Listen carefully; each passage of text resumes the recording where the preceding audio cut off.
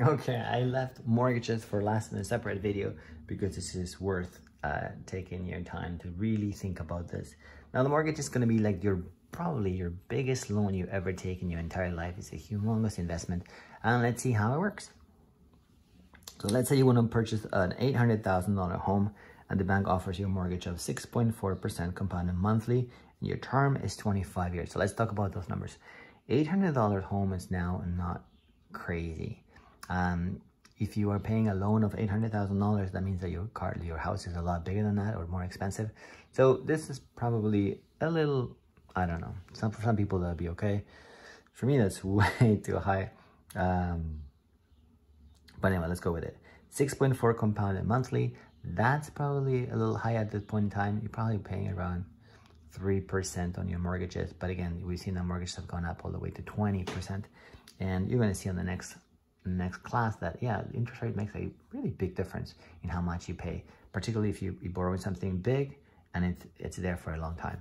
Your term is how long is the money's how long you're gonna take to pay back your mortgage. And in Canada now, the maximum you can get is 25 years. Now, of course, like the longer you take to pay, the less you're gonna pay per month, but you're gonna end up paying more interest.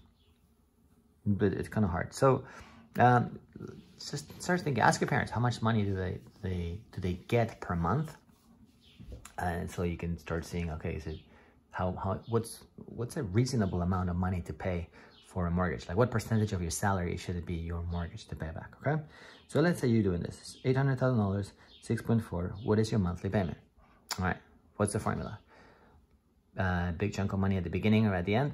Clearly at the beginning, you borrow all that money from the bank and you give it to the house owner, and now you got to little by little pay back $800,000.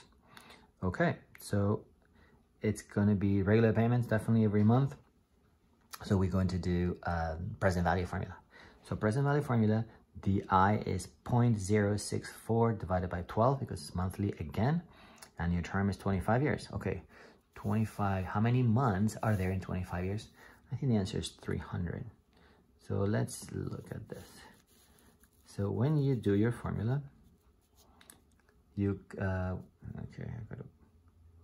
sorry, at the bottom of the screen, but you can still see it. 800,000 is on the left, then you got the big bracket one more time. You just got to figure out this big bracket and see what that number is.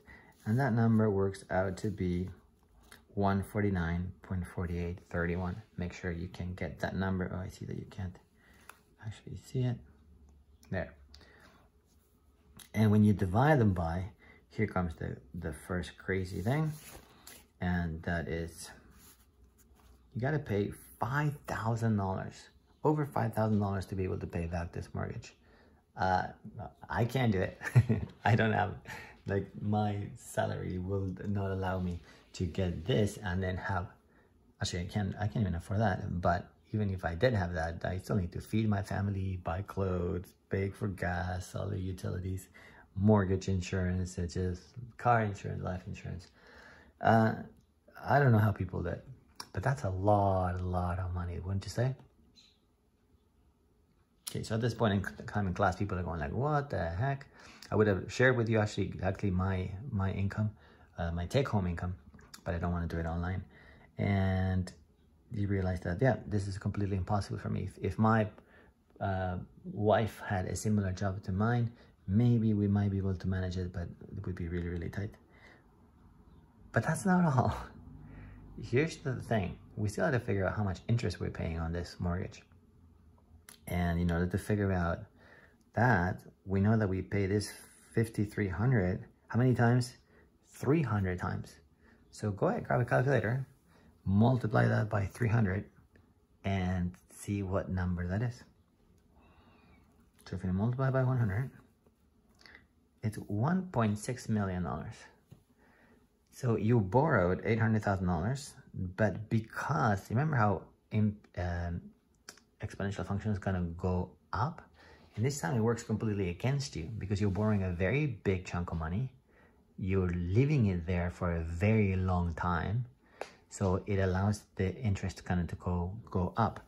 When we look at an amortization table, we're gonna see that we pay a crap load of interest at the very beginning, because that's when you owe the full $800.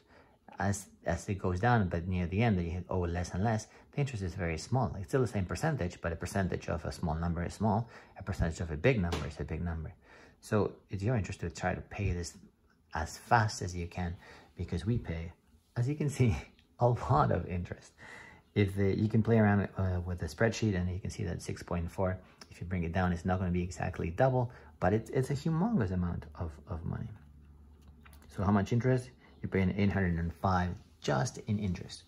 A little misleading, because the amount of money in 25 years is not going to be the same amount of money that how much it's worth today. So it's a little misleading that way, but it's still a humongous amount of money that we are using up on our home, on a roof, to put a roof over our heads. Hopefully you're shocked, and we'll talk soon.